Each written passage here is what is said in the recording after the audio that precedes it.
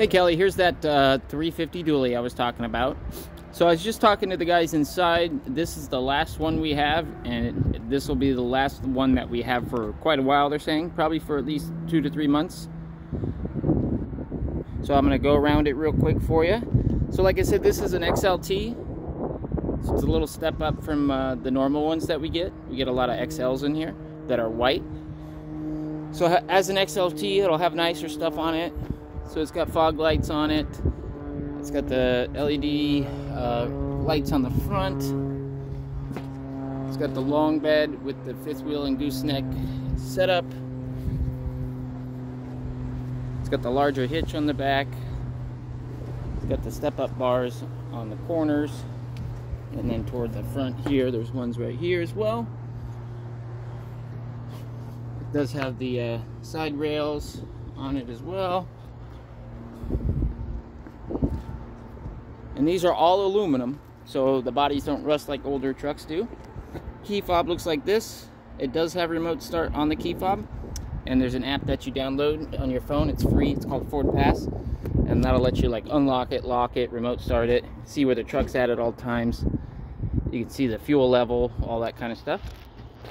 So this has the dark slate colored interior with the console setup in the center instead of the fold down seat, which I prefer this, honestly. I think it looks better. You got cup holders back there, up here. It does have some power points here, 3C USB. You got a conventional wall outlet, and then a 12 volt right here. This one does have the screen on it and a 360 camera. So I'm gonna start her up real quick. It's a diesel, so you gotta let it, warm up for a second. So this one just got back from the Quarter Horse Congress. I think that's why it didn't go on the website. It does have power seats here. So those are power seats. You can make the mirrors go out farther, bring them in closer, and it does have power folding mirrors. That one had to go out first before they all go in. So as you can see, power folding and extending mirrors, which is what you get on the XLT. Automatic headlights, fog lights. It's got lights on the end of the mirrors here too, and there's cameras on the end of the mirror here. So I'm going to fold these back out so when I turn on the 360 camera you can see what I'm talking about. So push this button here. So it gives you the rear view display and then the 360 camera view display, and then you can change the camera view as well. So there's all different kinds of views that you can go into. So say if you're hooking up to a ball, that points it right down so you can see the ball and connect to it easily. If you have a trailer connected that has a camera, you can plug it in to where you can see behind the trailer too. That's for the fifth wheel gooseneck.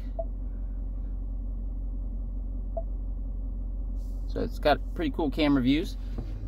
And then when you put it in reverse, it has the lines to help you, reverse. It does have Pro Trailer Assist. So this is like a mini steering wheel. So instead of having to steer backwards when you have something connected like a trailer, you can just use this as a steering wheel. So if you want your trailer to go to the left, you just do that, go to the right, instead of having to steer reverse. It just makes it easier. It already has a trailer brake controller. You can change the drive modes and, between 2, 4 high, 4 low.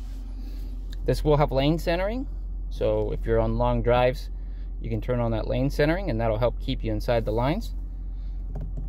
And then the cool thing about this screen too is it has Apple CarPlay and Android Auto. So even though it doesn't have navigation built in, you can, once your phone's paired to it wirelessly, you have navigation up on the screen using Google Maps or Waze or whatever app you like to use. And that's free. The Android Auto and Apple CarPlay doesn't cost extra or anything like that. So it's a good way. Like I had my car purposely not built with navigation built in to save some money, because I'm always using my cell phone's always with me, so I get navigation through there for free. Let's see. It's got a top cubby up here, a bottom glove box right here. We'll have the owner's manual and all that stuff in there. It does have a power sliding rear window. It's got upfitter switches right here, so if you want to get crazy and do some like light bars or a winch or something on the front or a plow or something like that, you can wire up to that. It also has a little camera inside here, so it's paying attention. So if you start falling asleep at the wheel, it's called driver alert. So if you go to driver assistance here, so it does have lane keeping, like I said, pre-collision assist, so it'll apply the brakes for you if you're about to hit something. Blind spot monitoring, so on the mirrors they'll light up if there's someone next to you. Trailer side view, so when the turn signal is on, shows the corresponding area alongside the vehicle. So if you have that turned on, when you turn your right turn signal on, it's going to show on the camera the right hand side of your vehicle. It does have parking sensors, front and rear, so as you get close to things, it'll beep at you. Cross traffic alert, as you're backing out and something's coming and you can't see it, it'll beep at you to let you know. And then the driver alert, so if you're falling asleep at the wheel, it pays attention to you and it'll try to wake you up and slow down the vehicle, which is all cool safety features, you know. Let's see, as far as audio goes, you should have AM, FM, and Bluetooth on this. Let's see. You've got a locking center glove box right here. It's pretty big. You get a lot of stuff in there. It's got some power points in there as well. I'm going to show you the back real quick. And so the price of this one's $75K. The cab and chassis by itself is $69,605. And I was just, and I'll take a separate video of the cab and chassis, and I got a brochure that shows the pricing of the, like the aluminum bed, or you can get a steel bed if you don't want aluminum. But the aluminum ones are about, which is cheaper, I guess, than the steel ones. The aluminum ones are around $8,000 to $9,000, and it goes up. So that was for like a 9 to 10 foot one, I believe. So if you want to get a longer one, like 11 foot or something, should be a little bit more. So it probably would be cheaper to do this and add a toolbox to the back than doing the, cab and chassis with the flatbed. It's got all the stuff back here.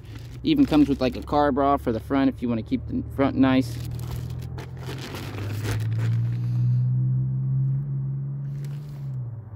This is for like when you have a trailer connected. It does have the nice rubber mats already with it, so those will go down if you buy the car. These seats do fold up. Here, it's hard to do with one hand, but they fold up. Hold on, I gotta unclip the seat belts here. So that folds up to give you a lot of space back here if you need it. Both sides fold up as well. So lots of space back here. You can keep lots of stuff back here if you want to keep it inside and not get rained on or something like that. As far as the bed goes, it does come with the cleats. These little tie down, the black tie down things. It has LED box lighting, so there's a switch back here. Right here, you push that and the lights turn on and off. So it's nice in the, when it's dark out. There's even a, you can plug in stuff. I think that's a 220 volt or something like that, like the big dryer plug kind. To plug in stuff back there. It's got a camera right here, a light back here.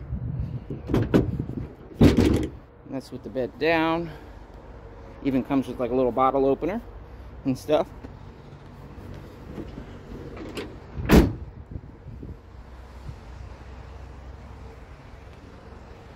So like I said, this one, here I'll show you the window sticker. And it has like passcode too, so you can get in and out by using passcode instead of having the key.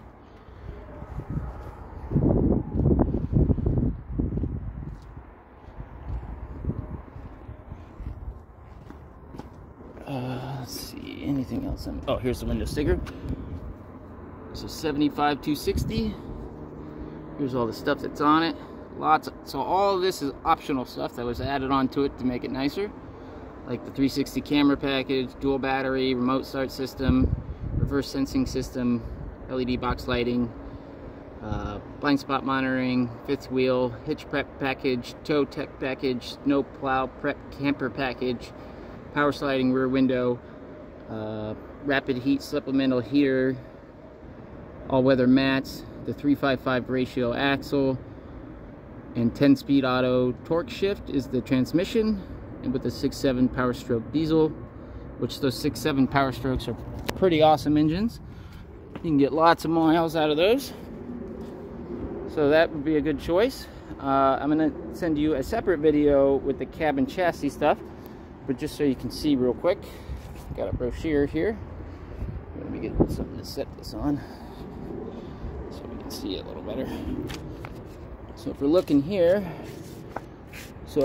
and he's saying it should be about 4 to 8 weeks to get one put on, but it's an aluminum flatbed just like that with some toolboxes already included.